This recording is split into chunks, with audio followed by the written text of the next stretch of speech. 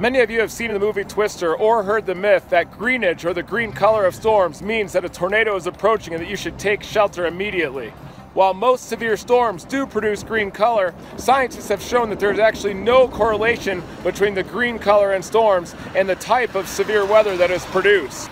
Dr. Frank Gallagher was the first to use a spectrometer to measure the visible light frequencies that emanate from storms in the Vortex project years ago, and he found that there was no correlation between the type of severe weather produced and the green coloring, which means that the green color doesn't indicate a higher likelihood for tornadoes, hail, or straight line wind damage, but just indicates that the storm is intense.